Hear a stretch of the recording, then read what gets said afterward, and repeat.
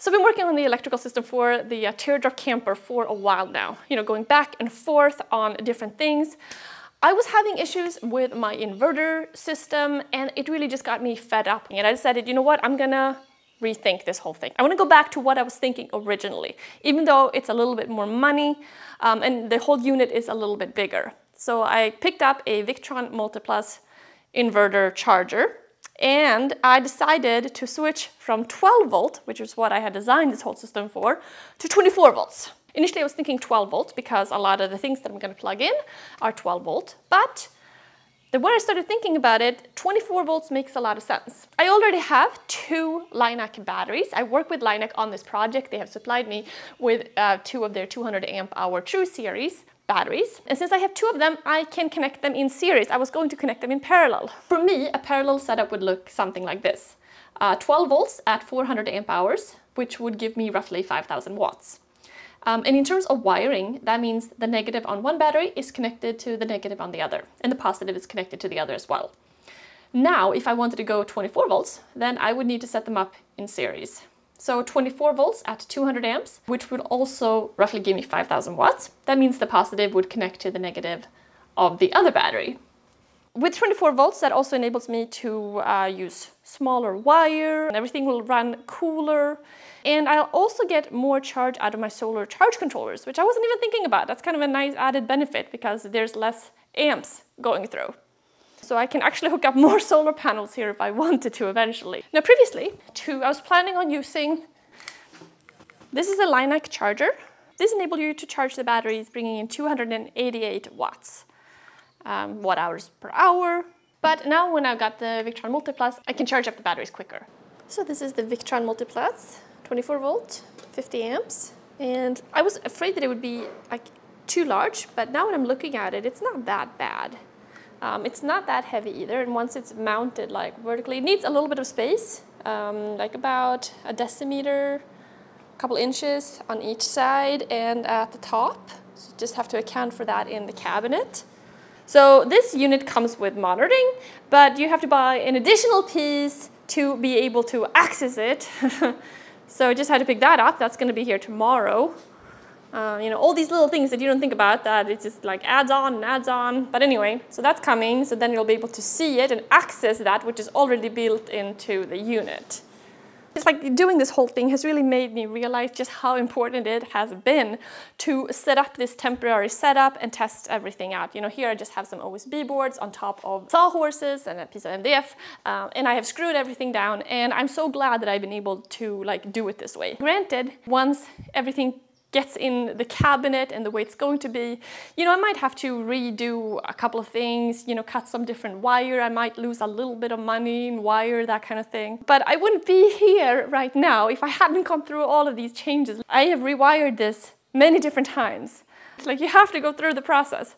So I'm really glad to be at this point right now. And I want to do a couple more tests, but I can't wait to get this all figured out so I can disassemble this and then bring the trailer back in again and start working on that more. So this is an 1800 watt continuous generator from Ryobi. I can use this to charge up my batteries if there's no shore power, if there's no sun. So let me start it up and we'll see if we can get any charge into the batteries.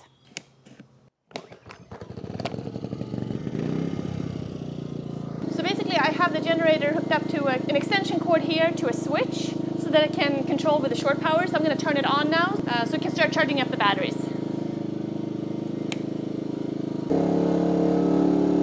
So I'm getting 950, 965, 970 watts going into the batteries right now. So that was the sound right there, running the generator and drawing 1,000 watts into the battery. So just it's a little bit loud, so it's a little bit annoying, but you can get 1,000 watts in 1 hour, so that's pretty good. If you had to, not bad. This is the fridge that I was planning to put in the camper. I believe this can be used for 12 or 24 volts. So I want to do a test and see if I can hook it up to the 24 volt system. So setting up some temporary wire here to connect the fridge. This is 16 gauge wire, but this is only going to be pulling 2 amps. Okay, so got the fridge hooked up. to the 24-volt system. It's drawing, let's see, 32 watts, 26.74 amps. So I'm using a car accessory port here. So it's nice because this fridge can accept 24 volts. I don't have to, you know, step down the voltage or anything like that. I can go directly from the system into the fridge. So this accessory port is later on going to have to be labeled as a 24-volt accessory port. You wouldn't want to plug anything else in there, like an electric blanket or something that's going to be running on 12 volt. So you want to make sure you get that right.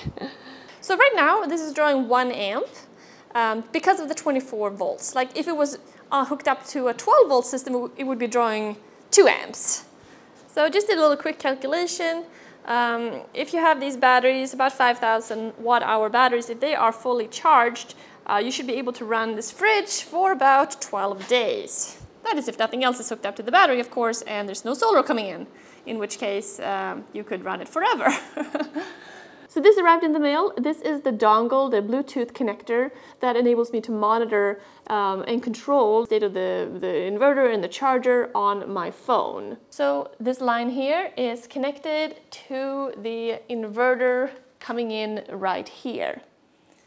Now here we have the dip switches on the inverter, and previously, before I had this connection here, you know, you had to control things right on here. Various settings, like how much charge to bring in when you're charging it, that kind of thing. Now, after installing this app, I realized just how important it is, how much more you can do with it. There's so many much more finer controls than when you're controlling it roughly on here.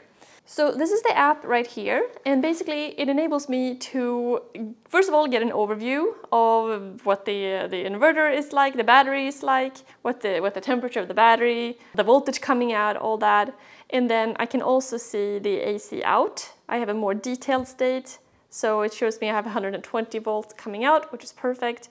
I suppose the thing that is nice about this is that I can actually control it. I can set the mode, whether it is on or off. I can set it whether it has the charger only or the inverter only. So I do appreciate the fact that I would be able to stand outside. Like if I would be cooking or something, I wouldn't have to go inside my control box and turn on the inverter, which would have to be the case like with the Renogy inverter that I was testing out.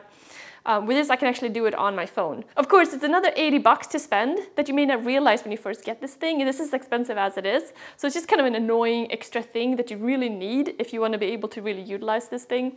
Like for example, one thing that I noticed is here I realized you can set what the incoming amperage should be when you're using like shore power. And I realized that when I was charging before, and it was coming in a lot. So now I set it so that it will only accept like under 1,000 watts. But if you're not careful, if you set it wrong, you can really like bring in way too much. So there are much finer controls within this program. So currently here with my system, I've disassembled the solar panels. I'm not testing that right now. So I have the switches off here to the solar charge controllers. So there's nothing coming in from there. The bus bars are live. This is live and it's connected to the batteries.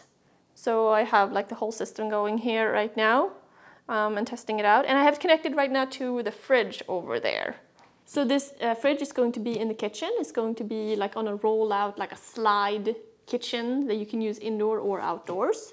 So it's nice to realize that after switching to 24 volts, not much is really changing. I mean, it's really just been improvements so far. I can't really think of anything that has actually been a downside to going from 12 to 24 volts. And I do have these step-down converters, one going from 24 to 12 and one going from 24 to 5 volts. So I'll be able to plug in whatever uses that, like the Raspberry Pi uses 5 volt.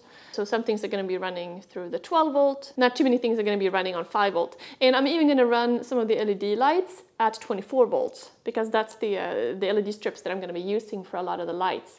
What I'm planning on doing for lighting, a while back we did a project with these kind of Asian-inspired lights, and I love those. I have them in my house and I really like them, and I think they would add such a nice touch inside the teardrop. So I want to make a couple of those and then use these quadro lights, and those use 24 volts. So that's what's going to be kind of, add a nice accent and just nice lighting inside. And have these kind of wooden accents, I think would be really nice inside. I think I might even use those 24 volt ones, even like for outside, and then put like red gels over them, because you don't want to use like bright lights outside, like for bugs. Red lights is much better for that. But I think I would be able to use those 24-volt lights even for that, if you use those kind of gels. Now this Victron charge controller unit here, the Multiplus, especially after using this app here, now you just realize how nice it is to be able to control it with your smartphone. To just see exactly what's going on and how much draw you have coming in. So when you're using appliances, you'll be able to tell exactly how much it's being used. It's really nice. So currently I have 4 different Victron apps, or like views here. I have the Multiplus, I have 2 solar charge controllers, and I have a shunt here connected to the battery, which enables me to see the current going in and going out of the batteries. But to be able to see the inverter and the charger as well, it's much more. There's much more information in here. I guess when I think about all these Victron products that I have here now, that adds up to like $2,000. Which is a lot. I mean, this is the kind of system that you could use like in an off-grid cabin, or some of the larger RVs have this kind of system. And you may think that this is like overkill for a teardrop, but you also have to keep in mind like why we're doing this. It's not just like to create like a cute little camper. It's much more to like really utilize the newest technology to create this kind of concept camper. And if you go from that point of view that you want to have like the best system that you can possibly do, well, these are the products that you want to have in it, because they are top of the line and it's going to give you a better system. So, okay, so this stuff has all been tested and ready to move it out of the way, put stuff on that shelf over there, and clean the space up to bring the camper in and start working on that.